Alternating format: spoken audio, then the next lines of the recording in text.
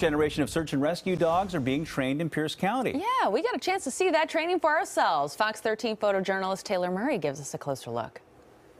Fawcett Elementary is a mothballed school in Tacoma.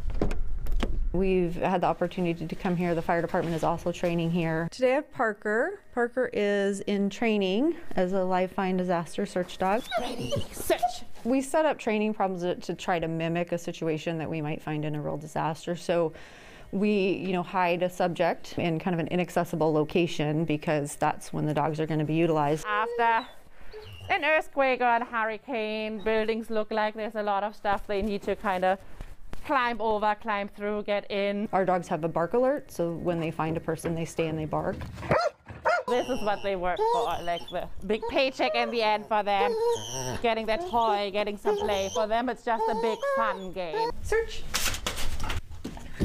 Most people look at a building like this and they, think, oh, that's just, we're going to tear it down and we're going to move on. But opportunities like this really do help us create stronger search dogs that will be more effective in a disaster. Good girl, nice work. Since we're a disaster-focused search dog team, we don't get called out very often, which is a good thing. Some of the dogs on the team are also human remains detection dogs, and so they do get called out to help with fires and things like that.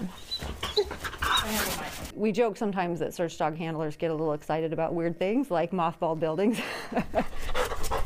But we do, because we just can't recreate this in any other environment. Good job, buddy. What a good boy.